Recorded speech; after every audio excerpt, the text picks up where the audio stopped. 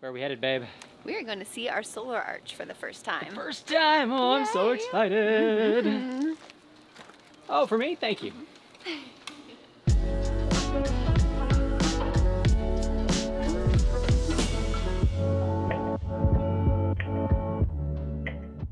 Chris and Steve in the metal shop knew how excited we were to see the arch, but to call it an arch at this stage was optimistic.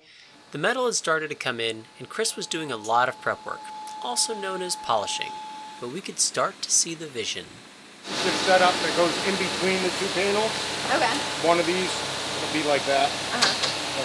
You can envision it. Like this. Cool. Chris had also done some initial welding on the round tubing that would serve as the outer frame. Seeing it for the first time, only one word came to mind. That's going to be big. Yeah. It's going to be big. The yard has begun to work on the new solar arch, which is super exciting. But it also means I need to clear off the old solar panels from the coach roof. So I'm up here, let's talk about kind of what the plan is for those. We've got 3 of them back here now. 1, 2, 3. And that there is our old Wi-Fi extender. We'll be getting rid of that as well. So we're going to be keeping 2 of these panels. This one, if I come in close here, it was damaged from something falling off the mast. So this one just hasn't performed very well, so not really worth trying to keep that. Now, this middle one, this is where it gets a little bit tricky. So the wires, you can see, come into the Traveler, come here, around kind of the end of the Traveler, and then down into the cockpit and up into the boat. So the wire from this one is longer and comes all the way around there, which means I'm going to use this panel and put it up here on the hardtop, because the wire will be long enough to run from there all the way up to the front, and I'll take you up there in a minute and show you where those connections are going to be made. So back to this panel, this one right here, I'm going to move here, forward of the Traveler. Now that is going to be underneath the boom, normally when we're sailing and stuff like that. So it's not the ideal spot, there'll be a bit more shade, but I've got the solar panel, why not keep it? So because that electrical cable coming off of that panel is shorter, I'm going to have to get a little tricky. We're going to use the longer cable that runs all the way to this one, and we'll use the wires from that panel and then the panel back there and redo the wiring down to the solar controllers. So it's going to be a little bit complicated, but I think I've got it all worked out. I'm going to start up here with the starboard-most solar panel. So I want to disconnect that, make sure that it's going to be, the wiring's going to be long enough to be able to be used. And I've got the panel covered because it is a sunny day today. Don't want power coming out of the panel as I disconnect it.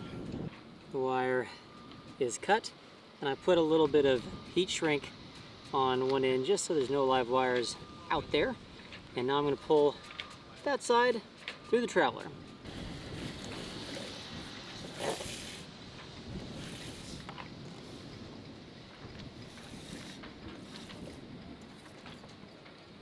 The big question was, this is the wire that we just cut. Is it going to stretch far enough along the Traveler that we'll be able to use this end and splice in another solar panel? I'm happy to say it will. With proof that my plans could actually work, I felt a lot more confident starting to cut the remaining wires and moving things around.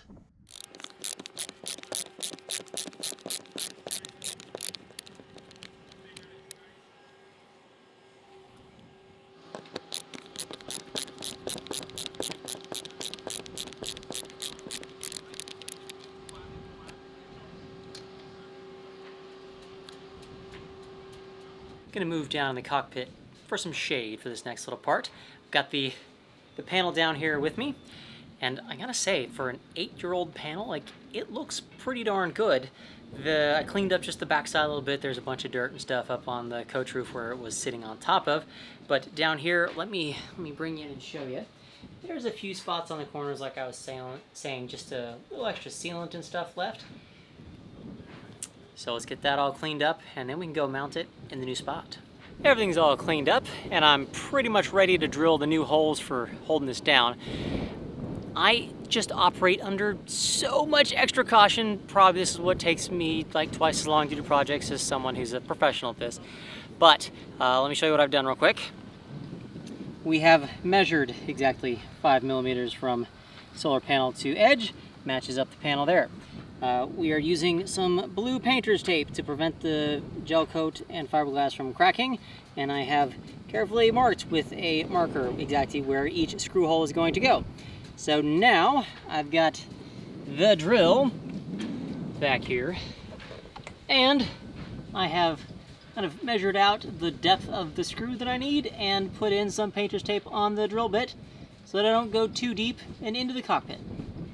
All that preparation does take a lot of time, but I feel it's well worth it to take the time to do a quality job. After all, no one cares more about Starry Horizons than we do. Now the main holes are drilled, I also find it very helpful to actually use a countersink bit and kind of countersink the holes.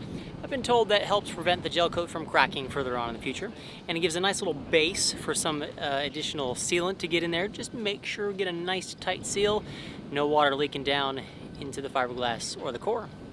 It may take a while, but all that effort does result in a nice clean hole. And now we've got some 3M 4000 UV fast cure. I'm just going to dab a little bit kind of in each hole. That way when we screw it down, we get a nice seal. Getting the right amount of sealant without making a mess is an art form I'm still working on. But at least this time, I contained my mess underneath where the panel was going. To get the panel to line up with the drilled holes, I'd pre-screwed the screws, just enough so the tips were extruding from the panel. That helped me visually line things up, and then I could feel when things sat just right.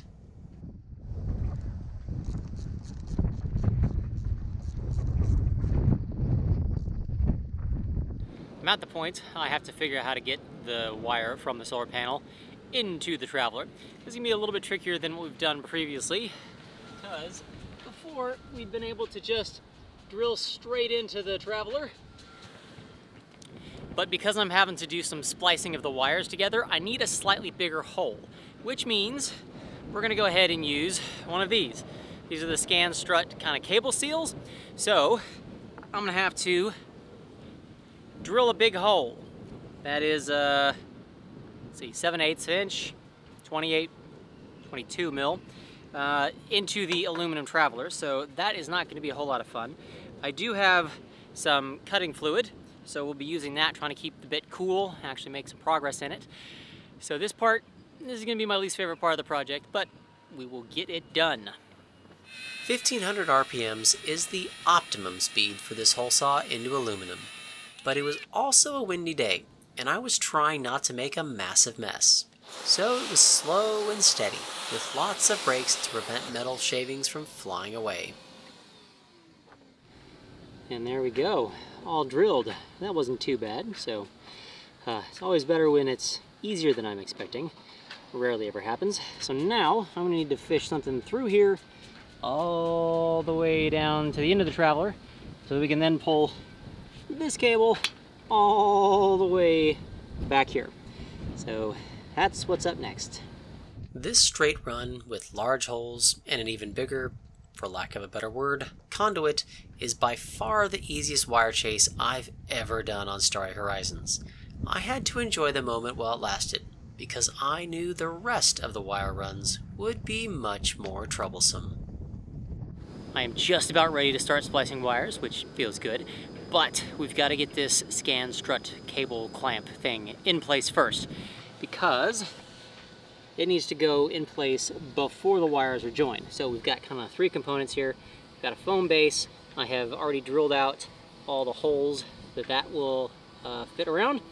Then we've got the solid base. We'll screw that down. And then this will go, the top part will go over the wire. And then once the wires are spliced together, we can screw everything down.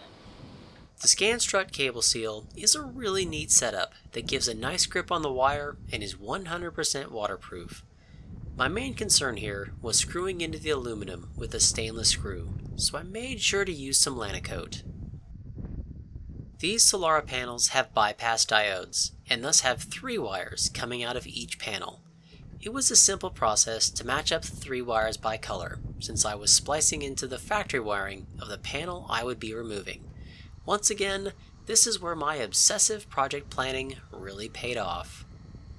The wiring is done, so I'm going to go inside, double check, make sure everything is actually producing some power. There's definitely some shade on this panel, and this panel was taking the regulator, or the controller, from that panel. So this is now panel 1, that's panel 2, and that one there should be 4. So let's go in and check and see how they're producing. This is kind of an exciting moment coming in here, seeing if I did the project correctly.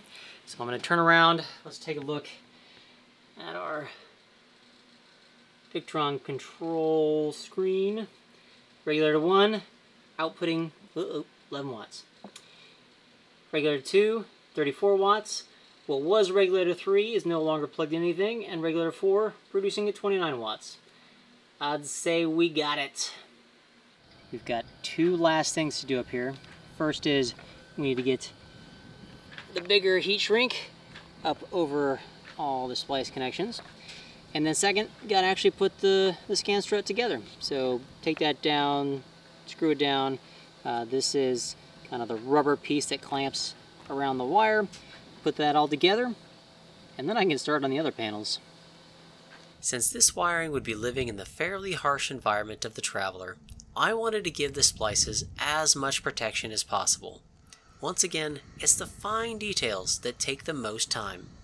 But I was super pleased with how everything ended up, and I took advantage of a bit more sunlight to remove the solar panel we'd be throwing away and getting rid of the old Wi-Fi extender. It is time for day 2 of the Moving the Solar project, and I'm very proud. Got the 2 panels in place there, which means there's just 1 panel left after the Traveler, and that's the one that's going up here on the hardtop. So we're gonna go ahead and get that done. It's gonna be mostly the same process as yesterday, so I think we're just gonna cue the montage.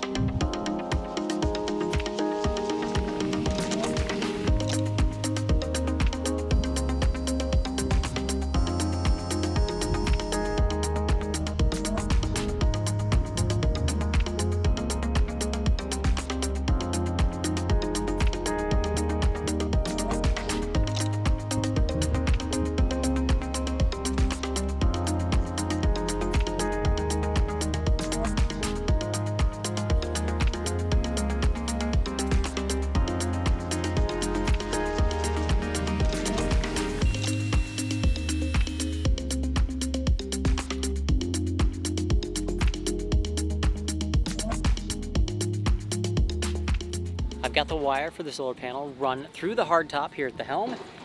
It is pulled out down there. I had to get a line fished through so that I could then kind of tie the wire to it and then pull that forward. Not too bad. However, it's getting exceedingly windy out here. In fact, the camera's fallen over a few times, so you're just gonna have to assume that I have successfully spliced in the wire and done the cable seal installation all correctly. And let's move on to the next part of the project.